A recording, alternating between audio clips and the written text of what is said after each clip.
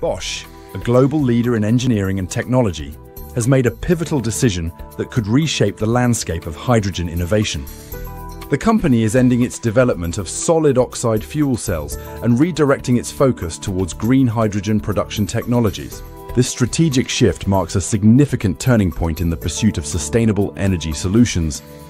Bosch's decision reflects slow market adoption of SOFCs, which may be due to the practicality of green hydrogen via PEM electrolysis, which operates at 50 to 80 degrees Celsius compared to SOFC's 800 to 1000 degrees Celsius.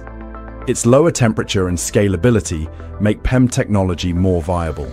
The company will channel its resources into proton exchange membrane electrolysis components, aiming to bring these to market this year. This supports Bosch's vision of hydrogen as a multi-billion euro market by 2030. The pivot towards hydrogen production reflects both current market realities and the increasing importance of hydrogen in the global energy transition. Bosch has identified growing demand for green hydrogen, particularly in industrial applications and heavy transport. Hydrogen, as a versatile energy carrier, has attracted substantial investment worldwide as industries strive to meet stringent climate targets. By focusing on PEM electrolysis, Bosch positions itself at the heart of this burgeoning market. PEM electrolysis is a key technology for producing green hydrogen, using renewable electricity to split water into hydrogen and oxygen.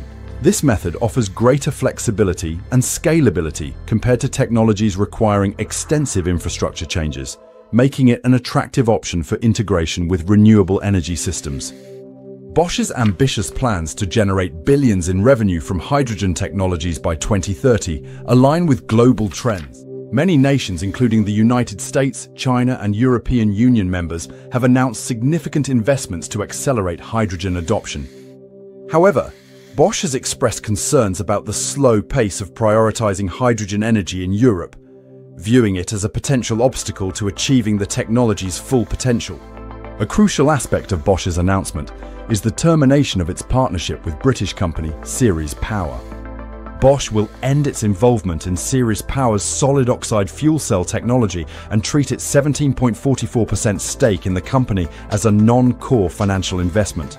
This decision underscores Bosch's shift away from fuel cell electricity conversion, which the company now views as commercially unviable in the near term due to limited demand and engineering challenges.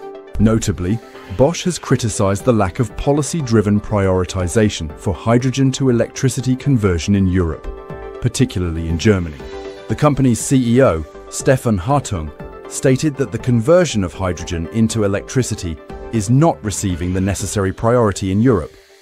This critique highlights a broader tension within Europe's energy transition strategy, where hydrogen production has received significant investment, but utilization technologies like solid oxide fuel cells have lagged in prioritization. Bosch's strategic realignment demonstrates a pragmatic approach to the evolving energy landscape.